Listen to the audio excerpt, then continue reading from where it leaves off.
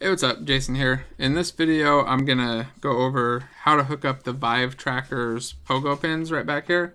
So if you haven't used these before, they let you kind of act as buttons or triggers. So you can hook this up to a cheap little gun that you build or whatever you want, and then hook up a little switch. Get a little $2 switch at the store and hook that up to be your trigger or your grip button or your menu button. You can also do haptic feedback off of these. You can send out the haptic signal and then push that into another controller that uses a motor. I don't think I'm going to do that today though, just the input stuff. So to get started, I've got an empty project here with just the Steam VR camera rig. And what I want to do is add a child here for the tracker. So I'll just create an empty tracker object. And I want to add a tracked object component.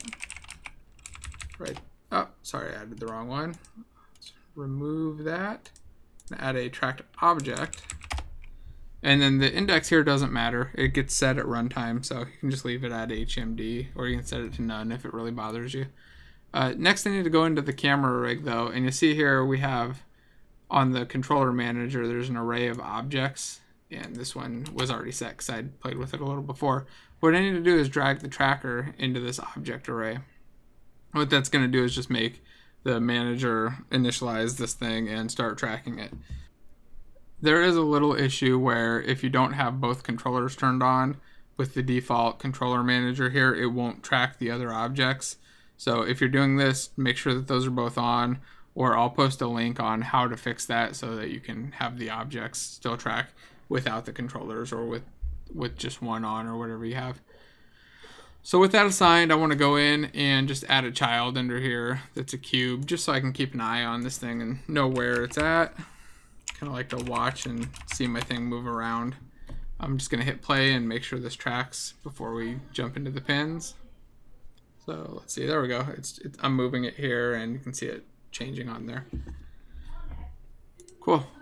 Next step, we're going to add this little script that I created. It's just called trigger tester. It doesn't just test the trigger, it actually tests the trigger, the trackpad, the grip, and the menu. So if you look here, I've just got 4 Boolean fields for the trigger, trackpad, grip, and menu. In start, we cache the tracked object. That's just the other component that's on this thing. And then in the update, we get the device based off of the tracked object's index. And then we call getPress for the different buttons and assign that to the bool. So this is just going to set these to true if we've pressed any of those buttons, if they're down right now this frame. So there's the trigger, the grip, the touchpad, and the application menu. Alright, so if I jump back over here and press play, what I'm going to do is take these 2 wires, which is actually just connected into be one big long wire, and I'm going to touch the pins. I'm going to touch pin 2 and pin 4 first. So pin 2 is just 2 over from my finger right here, and then 4 is 4 over. And those, if you look at the little spec sheet, line up to be the trigger. So when I touch these down, it's going to short them, and we should see the trigger set to true. There we go. Oh, see it? It just went to true. So it just got checked. Now if I touch pin 2 and 3, that's the grip. Then I think 5 is trackpad, and 6 is the menu. So let me kind of zoom in so you can get a good idea of what this looks like. See if I can get a good shot here. Might be hard with my camera set up.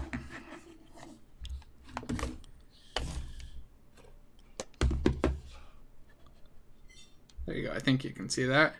So all I'm doing is just touching pin 2, pin 4, and then you see as I touch it goes on and off, and then same with all these other pins, they just line up to another button there.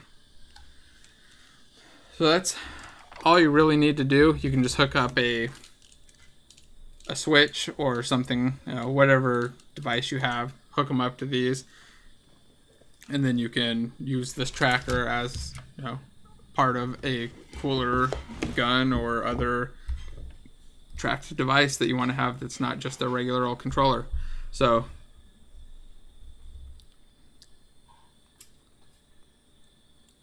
and then if you want to do that too, I'd also recommend there are some attachments that you can put onto here that make it so it's not little tiny buttons that are hard to get at. You can print them on what does that say, Thingiverse, or I think there are a couple that you can just order online that are just little attachments to make it a little bit easier to interact with these things. That's kind of the basics. I think pin 1 was for haptic feedback. You can actually get output on there. Like I said, I don't think I want to cover that in this one because it's a bit more complicated. You don't want to just run a motor off of that pin. I think it's very unlikely that this thing is built to run an actual motor. So cool. So that's everything with the pogo pins. Go ahead and give it a try. I think it's pretty safe. Have fun. If you build something cool, make sure to share it. Let me know. And thanks for watching. Don't forget to like and hit subscribe. Thanks again.